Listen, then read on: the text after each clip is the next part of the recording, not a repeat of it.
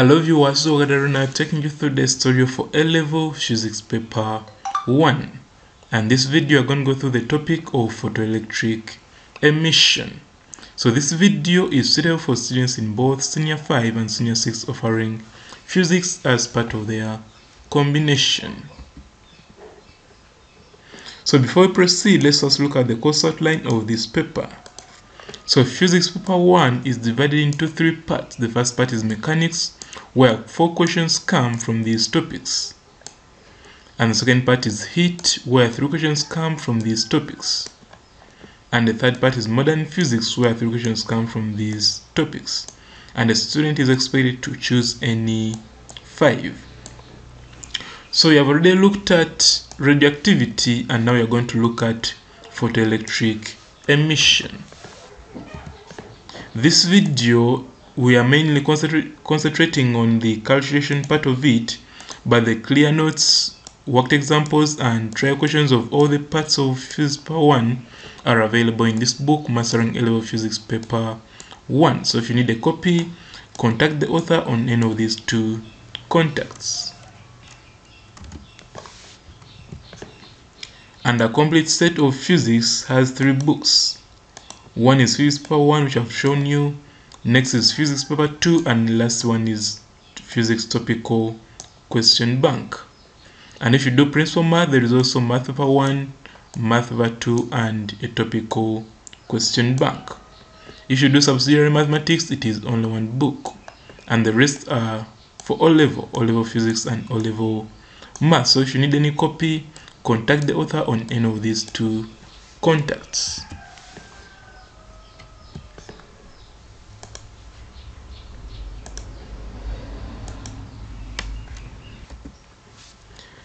So now shall start our topic of photoelectric emission.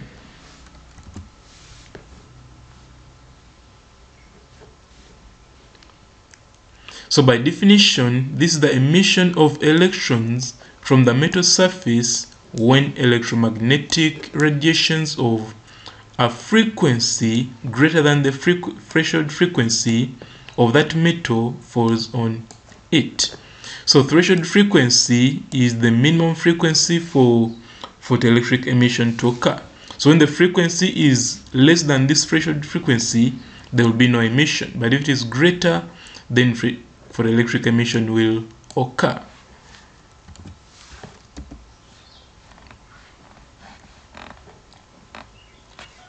So this type of emission can be demonstrated using a gold leaf electroscope. So let's first illustrate that.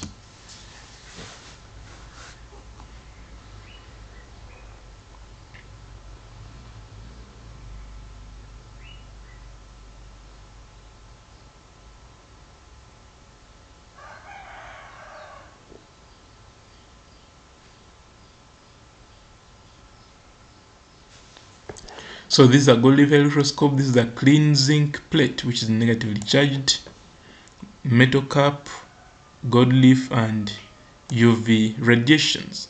So these UV radiations have a frequency, and this zinc metal plate has a threshold frequency.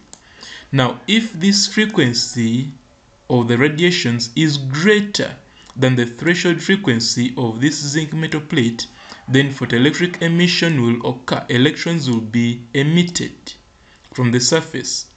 However, if this frequency is smaller than the threshold frequency of this zinc metal plate, then electrons will not be emitted.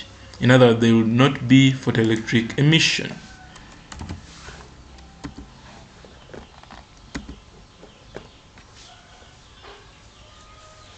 So in this experiment, a well-clean zinc plate is connected to a negatively charged gold leaf electroscope. So that is why the zinc plate also became negatively charged. The zinc plate is then illuminated with UV light from a lamp in a dark room. So this is the UV radiations we saw in the illustration.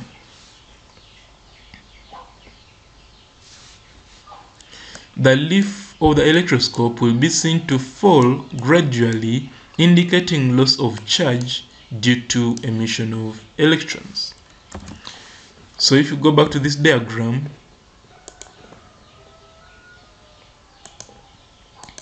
so this was negatively charged and this was negatively charged. In other words, it had electrons here. But when this radiation falls on this plate, this leaf is seen to fall, meaning some negative charges are being lost from the gold leaf. And they're being lost because of photoelectric emission at this zinc plate.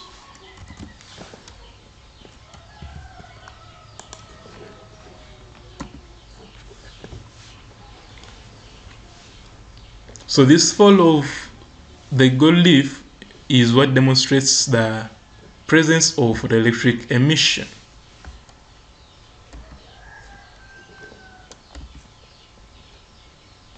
But more explanations will be found in the book. Here we are interested in what can drive us into the calculations. Remember, on this video we are interested in the calculations. So whatever theory we write is to enable us understand the calculations better.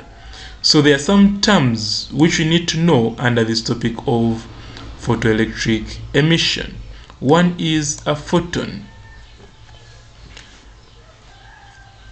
So a photon is a discrete packet of energy. Know this word, discrete. Packet of energy carried by an electromagnetic radiation. So discrete means it cannot be a fraction. It is a whole number, 1, 2, 3, like that. So it is a discrete packet of energy. It cannot send 1.5 packets of energy. No, it has to send whole numbers.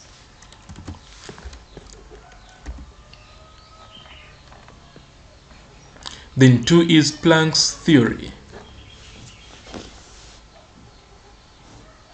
So Planck's theory states that the energy of a photon is directly proportional to its frequency. So mathematically we can say E, which is energy, is directly proportional to F, which is frequency. And when you put a constant of proportionality, it will become E equal to HF. And that H is what we call Planck's constant. Remember, this is Planck's theory, so the constant will be called Planck's constant. And it has a constant value which is 6.6 exponent negative 34 joules second. So this value will also be given in the question, so there's no need to memorize it. The next is work function. Work function is the minimum amount of work done or energy required to take a free electron out of the surface of a metal against the attractive forces of the positive ions. So work function is given by, this is denoted by, this omega naught is what denotes work function. So when you see omega naught, just know it is work function, and it is given by HF naught. And this F naught is the threshold frequency. I think you remember that in the definition of photoelectric emission. So what is this threshold frequency? So another word for threshold frequency is cutoff frequency.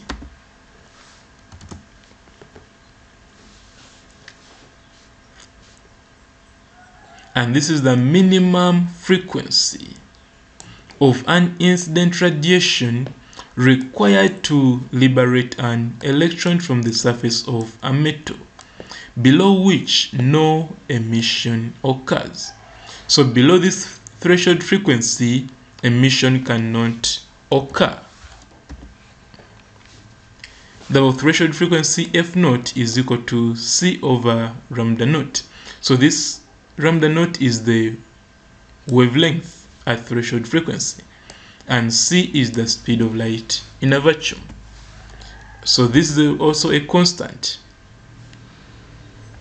C is also a constant and is equal to 3 exponent 8, and it's also given in the question. The another term which you need to know is the stopping potential.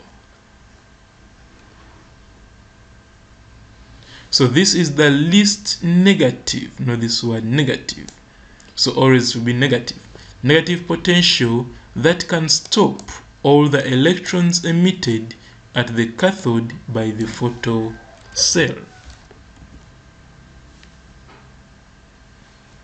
Therefore, if Vs is the threshold, is the stopping potential, it implies that for you to get this value of stopping potential, you should remember that maximum kinetic energy is equal to E times Vs. So the whole of this denotes maximum kinetic energy, and M denotes the mass of the photoelectron emitted, and Vmax denotes the maximum velocity or maximum speed of the photoelectrons emitted. Then E is the electronic charge, and Vs is the stopping potential. So this E is a constant. It's also given in the question. Me is the constant. It is given in the question. Then that means that if you know V max, you can get the stopping potential.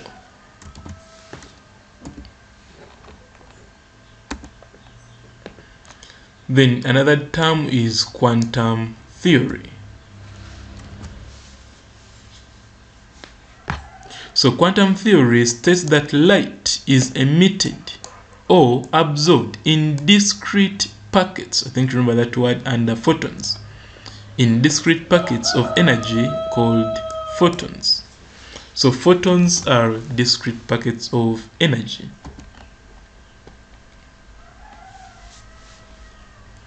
And according to quantum theory, when light is incident on a metal surface, each photon interacts with only one electron. So each photon interacts with only one electron on the surface of the metal, giving it all its energy. So if that energy is less, it means the electron will not be emitted.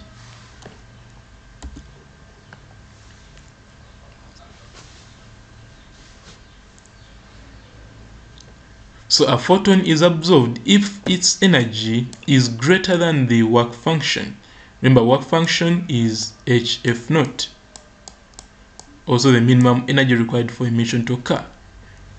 So if its energy is greater than the work function of the metal, and it will be absorbed, but if it is not, it will be rejected. So this electron can absorb that photon if its energy is greater than the work function, and when it absorbs it, then the electron will be emitted. If it rejects the photon, then the electron will remain on the metal surface.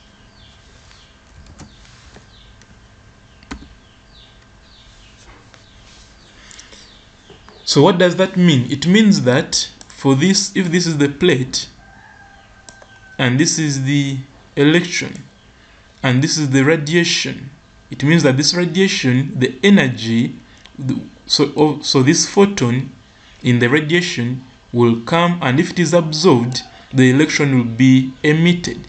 What does that mean? It means that part of the energy was work function to enable it to be absorbed by the electron. Another energy was for kinetic energy, for it to move with a certain speed. Therefore, part of the energy is used to overcome the nuclear attraction of the electron.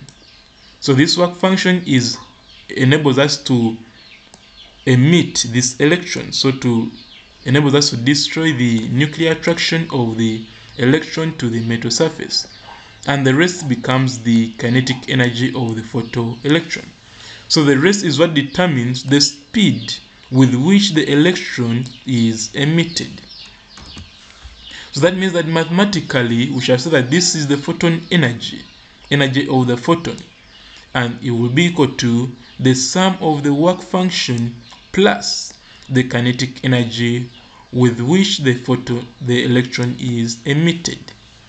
So a photon comes with this energy, and part of it is taken by work function to destroy the nuclear attraction.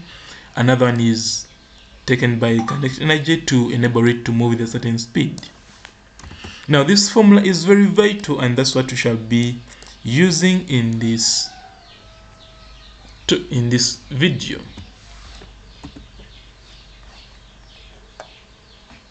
So that's what I've been saying. This is the photon energy, this is the work function, and this is the maximum kinetic energy. So, but we already know that maximum kinetic energy is equal to EV times Vs. That means that if I substitute where there was maximum kinetic energy, I can put there E times Vs to come up with that equation. Then also remember that work function is equal to HF naught.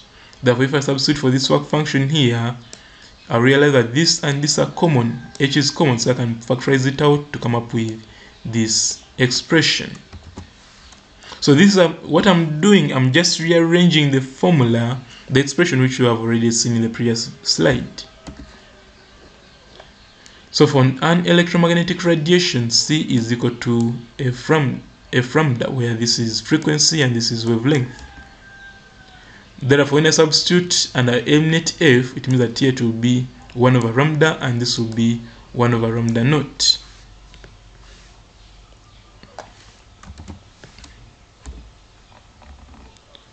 So now that we have looked at the formulas or the formula, we shall go to the worked examples. So now in these worked examples, the constants will always be given in the question. So electronic charge or electron charge is given by that value, electron mass has that value, Planck's constant has that value, and speed of light in vacuum has that value. So these constants are vital and they will help us more in the calculations we shall do. So the first one came from UNEB 2010 paper 1 question 9D, and it says sodium has a work function of 2 electron volt and is illuminated by a wavelength of 150 nanometer. Calculate the maximum speed of the emitted electrons. So here we shall come and first write what is given. We have work function and also wavelength.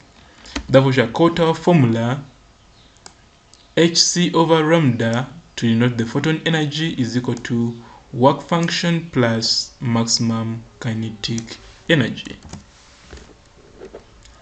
Then we shall come and substitute. So nanometer means 10 to the power negative 9. That is why 150 nanometer becomes 150 exponent negative 9 meter. Therefore, we shall come and substitute H, which is a constant, C, which is a constant, lambda, which is given here, equal to 2 electron volt, but work function has to be in joules. So to convert to joules, you multiply by the electron charge. So it will be 2 times 1.6 exponent negative 19. Then this is a half. Me is the mass of an electron. We have it in the constants. And Vmax squared is the unknown. So next is use the calculator to simplify both sides. So simplifying the left hand side gives you this, and simplifying the right hand side gives you this. Add this and this to give you this. Then from there, make this the subject to come up with that by taking this on this side. Then put square root on both sides to come up with Vmax as that, and that's what they wanted. Then question 2 came from UNEB 2014 paper 1 question 9B remand 2 and says when a clean surface of metal in a vacuum is irradiated with light of wavelength this, electrons just emerge from the surface. However, when the light of wavelength this is incident on the metal surface, electrons are emitted at each with energy this. Find the value of Planck's constant. Now this word just emerge means that this one is the wavelength at threshold frequency. That will be lambda naught. And this will be the wavelength of the photon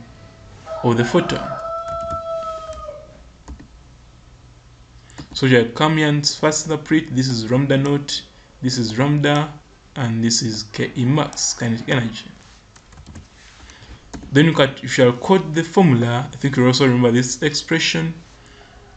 If F is eliminated, then you can write in like in this form. So HC in brackets 1 over lambda minus 1 over lambda naught is equal to KE max. Next is so you quote the formula, then you substitute. So you have to substitute H. Now here we shall not substitute for H because it is the value they want. C is a constant, substitute for it. Lambda is that, and this is that. Then this kinetic energy maximum is here, so substitute. So that means that we only have H as the only unknown. Therefore, we shall look for a way of making the subject. First of all, simplifying the whole of this gives you this, and this one remains as it is. Then you make H the subject to come up with the value of H which they want. Then question 3 came from UNEB 2018 paper 1 question 10D, and it says the photoelectric work function of a potassium is 2.25 electron volt. Light having a wavelength of 360 mm falls on a potassium metal. Roman 1, calculate the stopping potential, and Roman 2, calculate the speed of the most energetic electron emitted by the metal. So first thing to do is to quote the formula. Photon energy is equal to work function plus maximum kinetic energy. Then you substitute. H is a constant, C is a constant, wavelength is here. It was in millimeters, so you convert to meters. Work function, it was in electron volts, so you convert to joules by multiplying by electron charge. Then this is electron charge times Vs. So Vs is the only unknown, therefore we shall look for making it the subject. The whole of this gives you this, and this gives you this, and this remains that. Then take this side to come up with that, so it's now a negative. Then make Vs the subject to come up with negative 2.250 volt. Remember we said stopping potential is always a negative potential. So then here the answer should be a negative. That is Roman 1. Then Roman 2, calculate the speed of the most energetic electron emitted by the metal.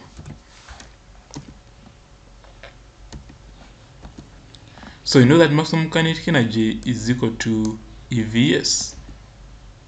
Therefore, we shall come and substitute. Substitute for mass, which is a constant. Vmax is what they want. E is the electronic charge, which is constant. And this one you've got it. So here we don't put a negative. Then simplify. Make this one the subject. Then put square root on both sides. And that will be the maximum speed. Then question 4 came from UNEB 2009 paper 1 question 9C, and says 100 milliwatt beam of light of wavelength this falls on cesium surface of a photocell. Roman 1, how many photons strike the cesium surface per second?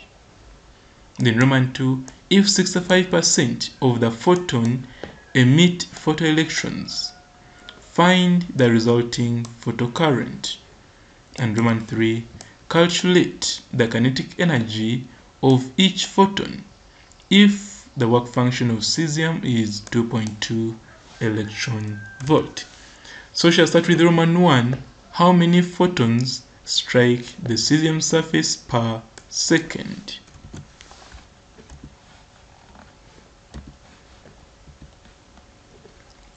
So you have power, which is in milliwatts, so you convert to watts, which is 0 by dividing by 1000 to give you 0.1 watts. Then the wavelength and the work function.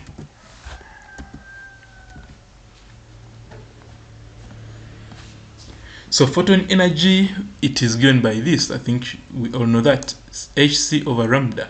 So substitute for H, substitute for C, and substitute for lambda to give you this as the photon energy. So number of photons reaching the surface per second. So this will be the surface and this will be the photons.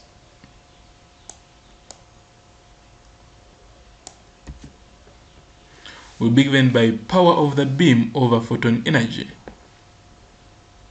And when you substitute for power is here and photon energy is here. Therefore, when I divide, I'll come up with this as the number of photons reaching the surface per second. That was Roman 1. What about Roman 2? Roman 2, they said if 65% of the photon emit photoelectrons, find the resulting photocurrent. So this means that on this surface, photons will come, but some of them will have a frequency less than the threshold frequency. Therefore, when they reach here, some electrons will be emitted, but others will not. And they have told us that the percentage is 65%. So that means that the number of photoelectrons emitted per second will be 65% of the total photons. So 65% is 65 over 100 times the total, which is here we got, to give you these photoelectrons. And that number of electrons per second is denoted by nt, small n to denote number of photoelectrons and t to denote the time in seconds. So we know that Q is equal to IT, but we also know that Q is equal to NE. Therefore, if I rearrange, I'll come up with I being equal to N over T times E. And we also that this is the number of photoelectrons emitted per second, which is this, and this is the constant, which is that. So it's multiplied to come up with that as the photocurrent. Then Roman 3,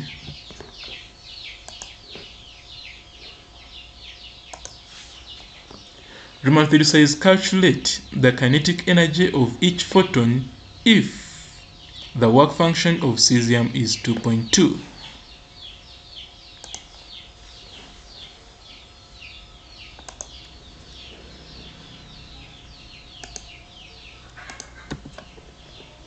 So you shall quote the formula: photon energy is equal to work function plus maximum kinetic energy. Then come and substitute. Photon energy, we already got it. Work function is here. It was in electron volt, we convert to joules. And this is the unknown. So make Ke max the subject, and that will be the maximum kinetic energy. Then question 5 came from UNEB 2015 paper 1 question 9b, and it says in a photoelectric setup, a point source of light of power this emits monoenergetic photons of energy 5 electron volt. The source is located at a distance of 0.8 meters from the center of a stationary metallic sphere of work function 3 electron volt and of radius 8 x - 3 meters. The efficiency of photoelectron emission is 1 in every 10 to the power 6. 1 in every 10 to the power 6 means 1 over 10 to the power 6. Incident photons. Calculate Roman 1 the number of photoelectrons emitted per second, and Roman 2 the maximum kinetic energy in joules of the photoelectrons. So here we shall first illustrate. So we have a source and we also have a metallic sphere of radius small r. Let the radius be small r, and this distance between the source and the sphere to be capital R, which is 0.8.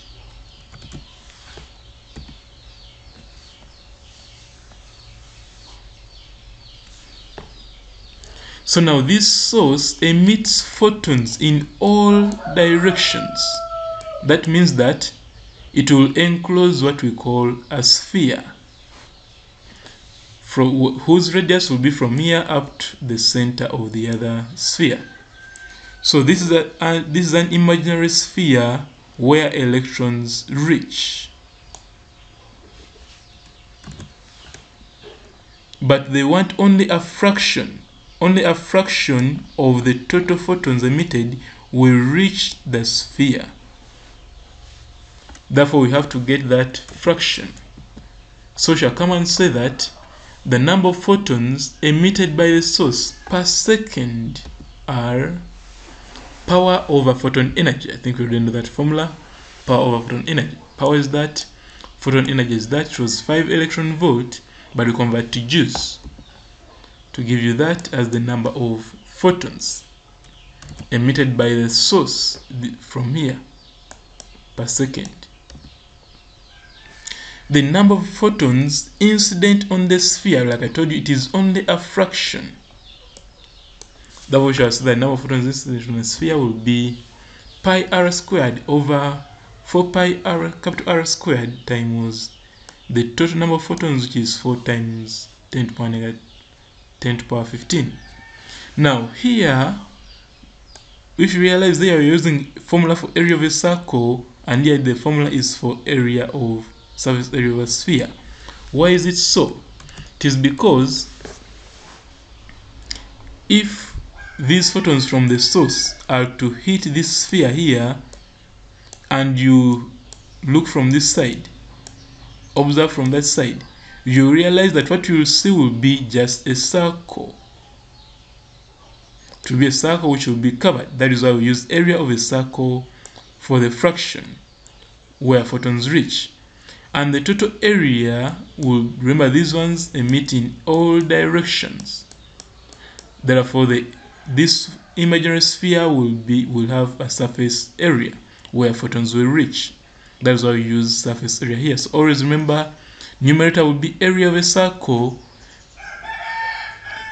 whose radius is the distance between the two objects, source and sphere, and the denominator will be area of the imaginary sphere, which is this. So substitute pi is okay. So substitute for small r and for capital R. Then use the calculator to get the final answer which they want. So those will be the number of photons incident. What about the number of photoelectrons? So photons are the ones which are incident onto the metal surface. Then photoelectrons are the electrons which are emitted from the metal surface. Therefore, the number of photoelectrons emitted from the surface per second will be, we use the efficiency, which was 1 over 10 to the power 6 times the total, which is 1 exponent 11, to give you 1 exponent 5 electrons.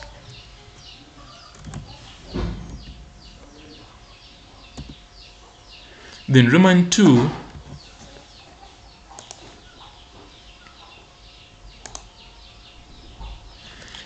they want the maximum kinetic energy in joules of the photoelectrons.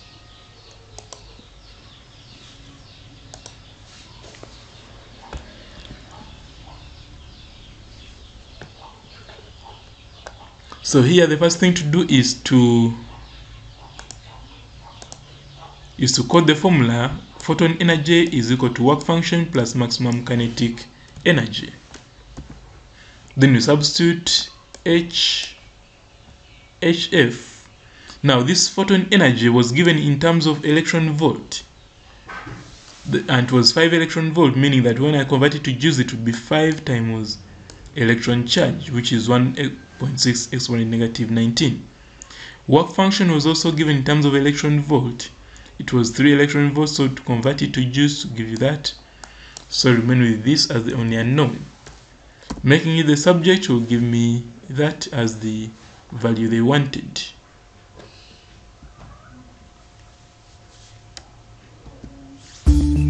So that brings us to the end of this video. Thank you for watching, and be reminded the next video will be on the model of an atom. So if you have not yet subscribed, please click on the subscribe button below this video so that you can receive updates when the next video has been uploaded. And also, if you know of any student who's not yet on this platform, please share the link of this video with them via social media platforms like Facebook and WhatsApp so that you can all benefit as a family.